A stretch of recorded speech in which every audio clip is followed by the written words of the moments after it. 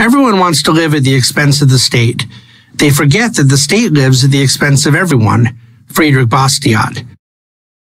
Our conversations about government spending would be so dramatically different if we first realized that the government has no money to spend that it does not first take from someone else.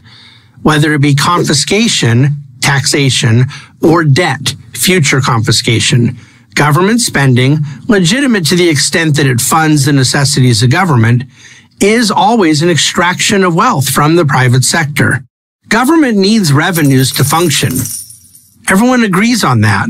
But beyond a certain point, who will spend the money more effectively?